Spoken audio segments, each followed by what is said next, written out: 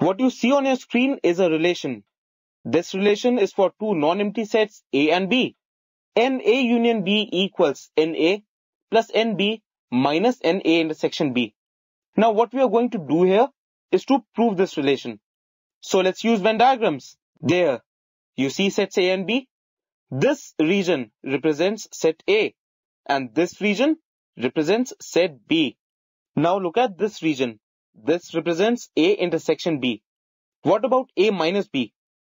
This is this region. And B minus A? That is this region.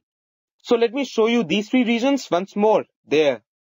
Now you can see from the Venn diagram that they are disjoint sets. That is, they do not have any element in common. And when we combine these three sets, they represent A union B. There. This region is A union B, right?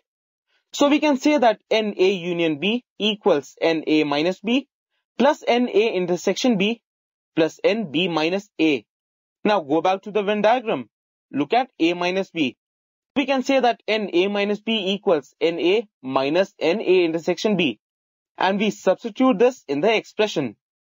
Similarly, we can say that nB minus A, that equals nB minus nA intersection B. So we write that as well.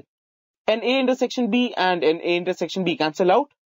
And what we are left with is nA union B equals nA plus nB minus nA intersection B.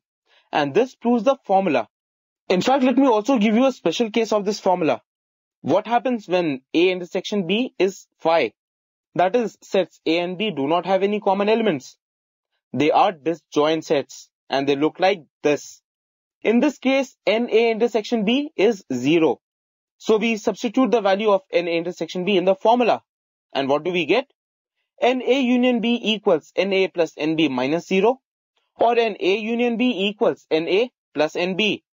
So for two disjoint sets A and B, we have nA union B equals nA plus nB.